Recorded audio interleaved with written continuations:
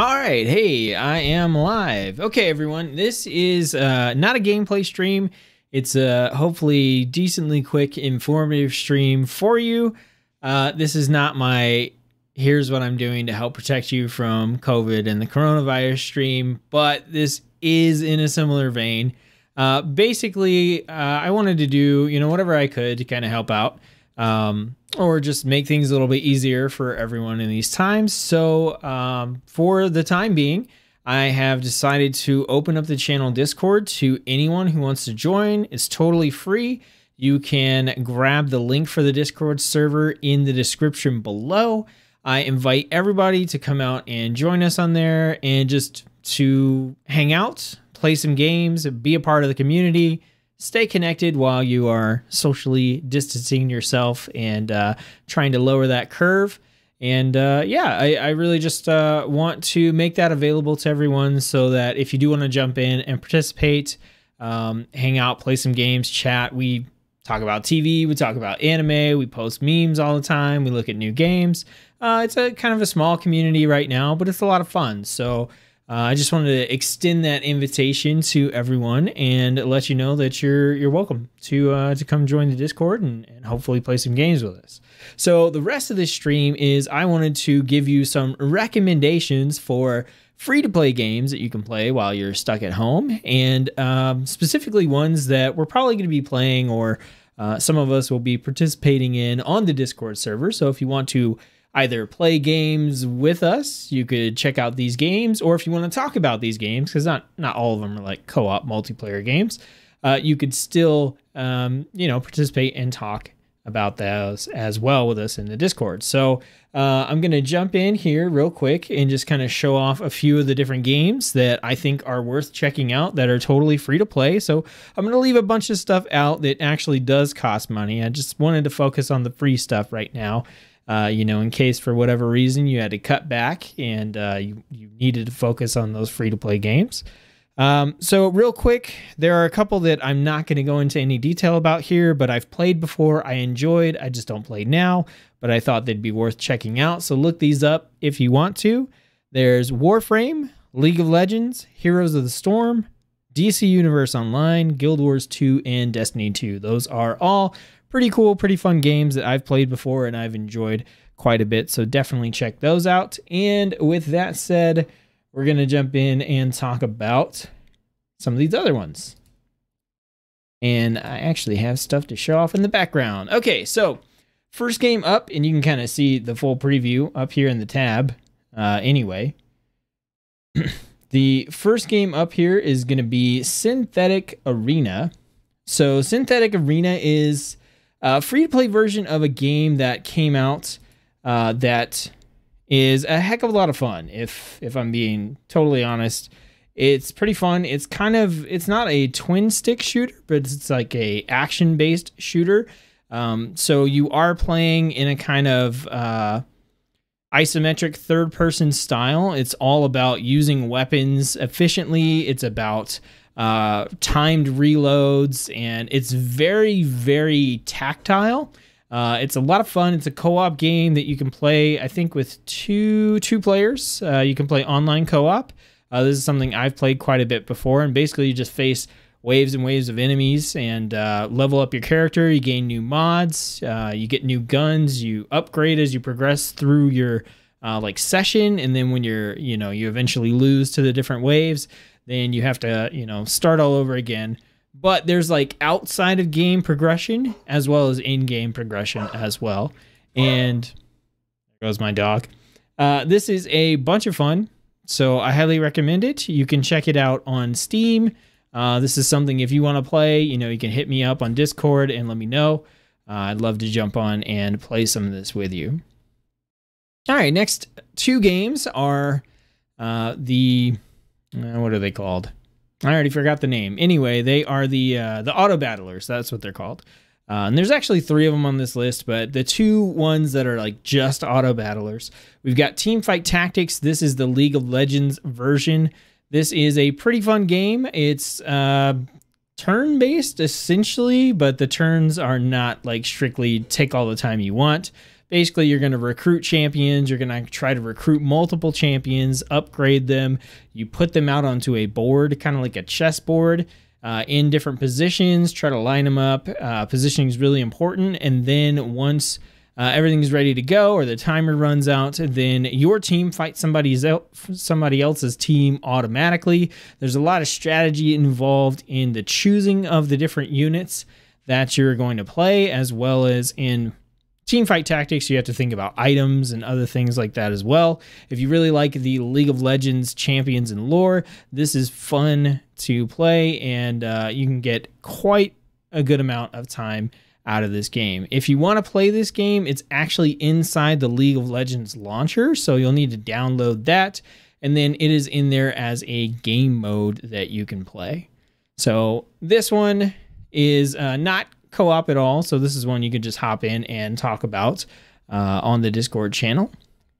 And the next game is the same type of game.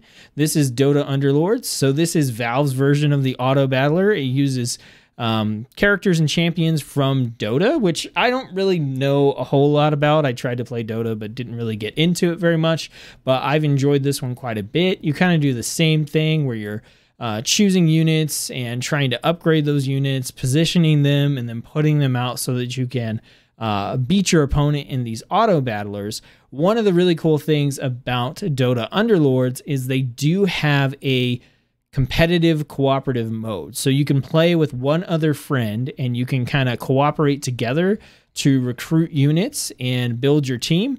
And when you do that, you face off against other teams of 2 people as well. So that does add a little co-op aspect about it. It's a lot of fun. I enjoy it quite a bit. I'd love to play this with some people if you are interested. All right, so then we're going to move into a couple of card games that I recommend. You can check out Legends of Runeterra. This is in open beta. This is the card game that Riot Games has recently put out into open beta. All you have to do is visit the website and you can download the launcher for that and get in. It's a great time to get into the game because it literally only has the base content. They're pretty nice about handing out stuff on a regular basis, so their free-to-play model is quite friendly to new players, and everyone's a new player right now. There's a cool limited draft mode that you can play, as well as the competitive stuff. You can also play against the AI if that's your thing. But again, if you like the League of Legends characters, this is a pretty cool card game to get into. I have a couple videos for this one on the channel if you do want to look into it and check it out further than that. Next, we have Magic the Gathering Arena. You probably heard of Magic the Gathering. This is another free-to-play card game. You'll need to download their launcher in order to play, or I think it's either on the Epic Game Store launcher or coming soon. So this one, it's Magic. You know, it's a fun, complex, really deep, in-depth card game. They have an expansion coming up in the next couple of weeks, I believe, that actually looks pretty cool. It's all about big giant beasts and mutating stuff. Looks like quite a bit of fun. This one might be a little bit harder to get into as a free-to-play player, but when you go through the tutorial, they do give you several free decks that you can play with and kind of grind stuff out. So definitely check this one out if you know this theme, or if a much more complex card game is your type of thing. I will say one thing about MTG Arena is that since it's based on a tabletop card game, they can't do a lot of the cool, fun stuff that digital card games can do because they're restricted to what they can do for paper. But Magic has, you know, like 20 years of history and a lot of complex mechanics and a lot of other synergies and just crazy things that you can do that kind of make up for it.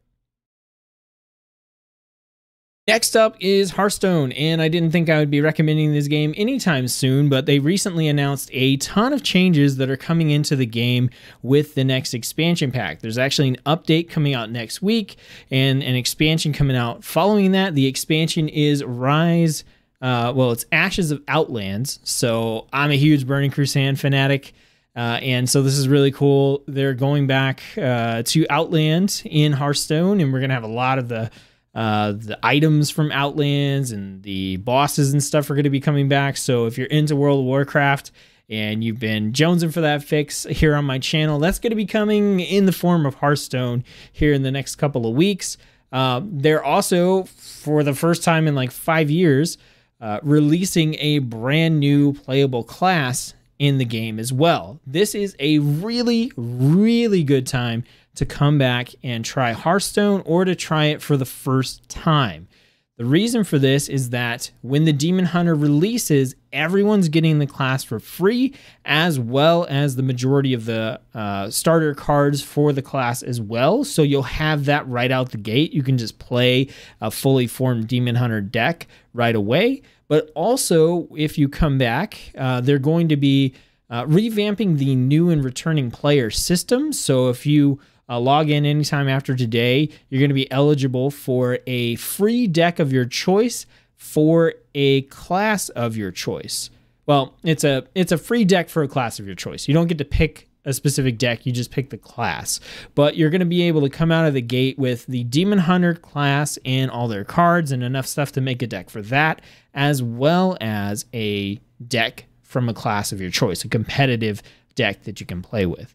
So that's going to be really exciting. We're also just at the start of a new rotation as far as the seasons and stuff goes. So a bunch of old expansions are kind of rotating out of the main format, which means there's less stuff for you to collect. They're also adding in like duplicate card protection, all kinds of cool stuff. I didn't think that I would be excited for Hearthstone again for a long time, but they just kind of came out swinging here in the last couple of days, and the game actually looks like it's taking a lot of positive steps. I'm really excited for it. I'm actually really excited to kind of be able to tap into this and make some World of Warcraft related content that's, you know, through the card game and just kind of, you know, go back to my memories of Burning Crusade and, you know, do that through the cards and kind of talk about stuff that way. So I definitely would recommend checking out Hearthstone here whenever you can. This is available on desktop and mobile. You can install it through the Battle.net launcher. If you're on desktop, mobile, you get it through, you know, your app store. Okay, so moving away from the card games, got a couple of action style games here. So there's Path of Exile. Path of Exile is a game that is free to play and is very much like Diablo. There's not a good, you know, there aren't many good screenshots to show off here to kind of show what the game looks like, but it is basically a free-to-play version of Diablo. It can be a little overwhelming, a little complicated if you are trying to play it for the first time. So this is a great game if you've been wanting to check it out. Hop into the Discord, ask some questions, you know, get some information there about how to play the game. A brand new league just started. Leagues are kind of like their mini expansions. So there's new content to play. A lot of people are starting fresh. You can also play the old version or the main version of the game as well. So a lot of fun, free to play, lots of complexity. If you like those Diablo style games, this is definitely one to check out. Next up, we have Dauntless. So Dauntless is a free-to-play game. It's available on the Epic Games launcher, and it is a Monster Hunter style free-to-play game. So in this game, you're going to have a character that you are playing, and you're going to be leveling that character up. You're going to be going out. You're going to be tackling new monsters and trying to defeat monsters to collect monster parts, and then you're going to use those parts to build new weapons and armor for yourself.